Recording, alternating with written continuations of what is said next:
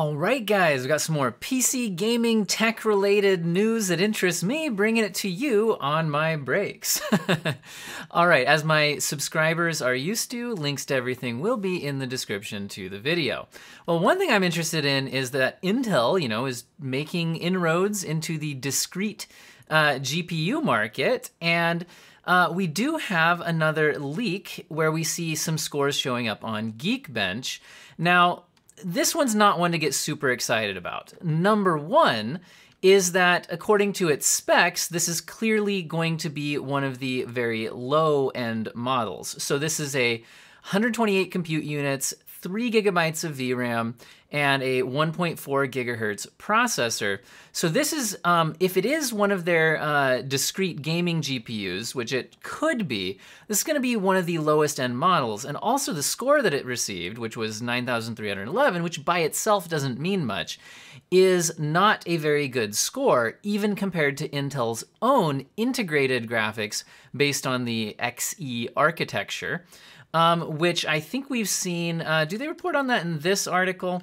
If I jump over to the WCCF Tech has another article about this, and I think they compare it to the, their notebook score, which can score actually higher in this same test.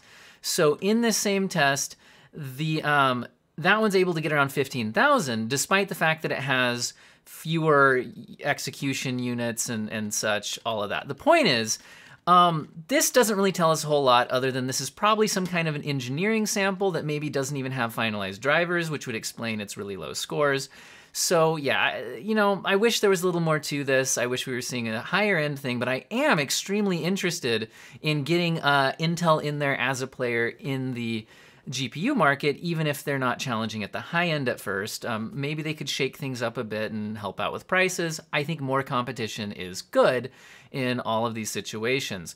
Now, if you've been following my channel, I've been interested in the smart access memory situation, which again, the quick summary is CPUs normally can only address a portion of the GPU's memory buffer at a time, but this smart access memory opens that up to address the entire thing. But when it's basically just a resizable bar feature, which should support more things, more platforms than what AMD said it would at first with just their 500 series motherboards, 5000 series processors, and 6000 series GPUs.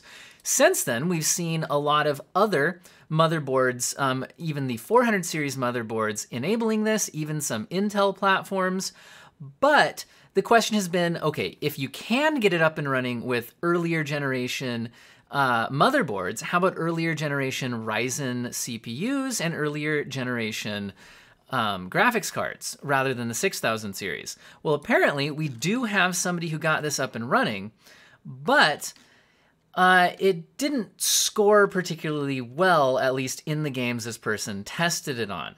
Now, they had an RX 580, so they're not using the 6000 series graphics card, and they were, like I said, on the first gen Ryzen 1700, and there was a small within the margin of error increase if you actually compare them this way.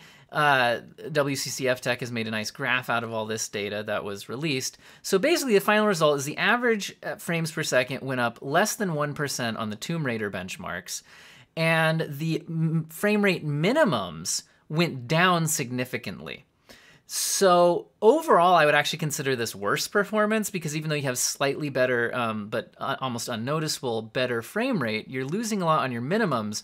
So there seems to be some kind of an issue here, and I'm curious whether that issue is with the CPU or the GPU or both, not being, able to really fully take advantage of that. Now, I'm curious if any of you guys have a 400 series motherboard and like an older Ryzen processor, but maybe a 6000 series GPU. I would like to see this tested using the 6000 series GPU, but on one of the older Ryzens and seeing how well it can handle that. I'd love to see that. Let me know in the comments if you have a setup where you could test that.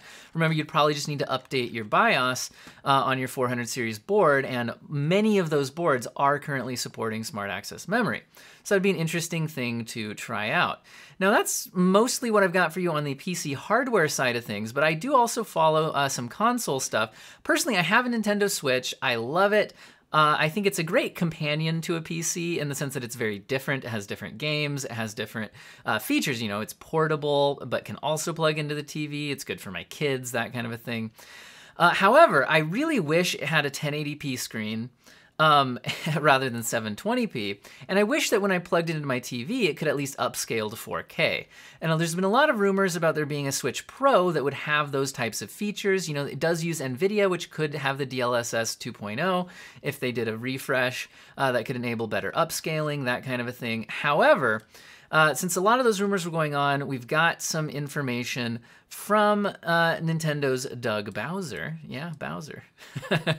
Which basically has this long quote. You could read this in the description if you'd like, or pause the video here. But basically he's saying, because the current models they have with the normal Switch and the Switch Lite are so successful right now and have such momentum, huge sales, they're going to be focusing on those platforms and do not have any immediate plan of bringing out a Switch Pro. So, you know, I'm kind of hoping he's just lying and that there is one coming out soon. But they're specifically stating, we believe we're just at the midpoint of the life cycle on this platform. Now, to me, you don't have to end the life cycle of those platforms to release an updated version with better graphics that still plays the exact same games, like just capable of upscaling more and maybe had a 1080p screen. I'd love to see that. But this is kind of putting a damper on that. Also, kind of on the console side of things, but related to things going on in the PC business as well, we've seen articles about UK politicians calling for action against scalping. So basically, if we look into some of the quotes here, they're releasing a motion to bring this to debate in Parliament. Now, I'm not an expert on what exactly all of that means in the UK side of things, but yeah, basically they're going to bring this up as an issue to talk about. And they're saying that new releases of gaming consoles and computer components should be available to all customers at no more than the manufacturer's recommended retail price, and not be bought in bulk by the use of automated bots, which often circumvent maximum purchase quantities imposed by the retailer. It says that action banning bots would deny unscrupulous vendors the chance to make themselves vast profits at the expense of genuine gamers and computer users, while also deterring fraudulent cybercriminal activity. Now, I'd be all for something like this, and it's not unprecedented, given the fact that I think in many countries, scalping tickets is already illegal. And this would just change that to include gaming consoles. Now, wouldn't it be nice if it also included graphics cards, right? Anyway, who knows if anything will actually come out of this, but that's interesting, and I think a step in the positive direction, in my opinion. And the last thing I'll bring up here, since ray tracing has been an issue lately, is that some absolute mad lad out there has apparently enabled ray tracing on the Super Nintendo. I haven't seen all the details on how exactly that works, but there is a video here which kind of demonstrates what that could look like. Interesting, kind of fun to play with, but obviously not, probably not some amazing thing everybody's going to be using, but certainly interesting. All right, links to everything in the descriptions. My next class is about to get started. I better go get that class going, and I hope you guys have an excellent day.